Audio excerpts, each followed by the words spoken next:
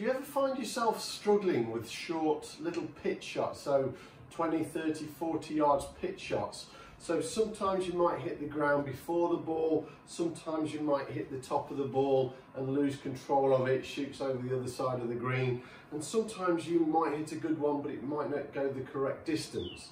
Now, an issue that I see all the time with people with this particular shot, if I just come back a little bit more, is that the backswing tends to be okay, and it's this movement through impact. So the wrists now stop and what's called cup, and what will happen from there, you'll lift the club off the ground, and this is when it's very easy to hit the top of the ball and send the ball along the floor.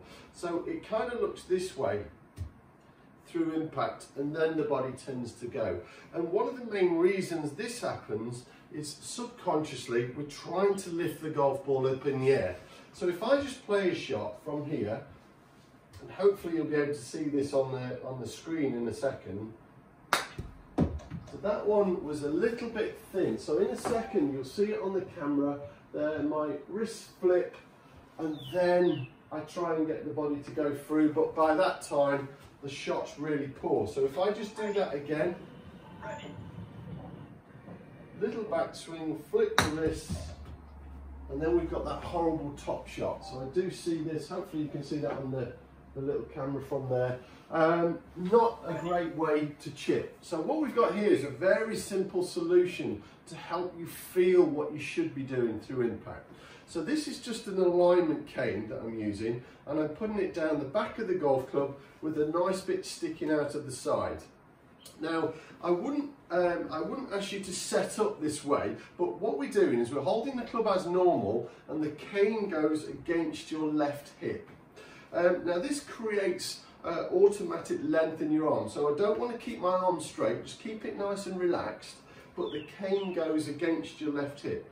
Now, if you use your wrist in the backswing, if you then try and cup your wrist, the cane will jab against your side and it'll stop the club moving past the golf ball.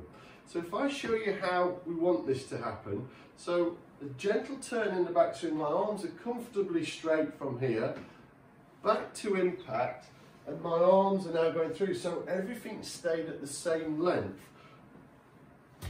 Nice and smooth. So you can actually hit a shot like this in practice. So I wouldn't recommend that you shove the hands too far forward except when you're playing these shots normally, but it's as an exercise, this is a brilliant way to stop you flipping the wrist through impact. So if I make my correct setup now, back and through.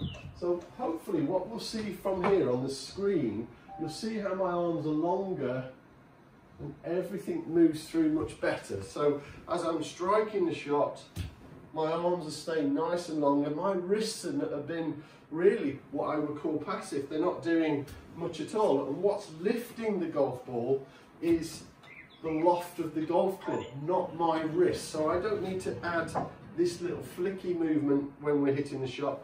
We just move the body efficiently through impact. So there is a gentle turn and weight shift through impact. And this will lift the ball so much easier. So let's see if I can get one a touch close to that flag. So from here, hopefully you'll see how my arms and bodies are moving much more efficiently and keeping the length in my arms. I'm not flicking my wrist in any way, just simple back and through. So using the loft of the club to lift the golf ball, not the wrists. So this is the worst motion that we can do for chipping, and I see it all the time with amateur golfers.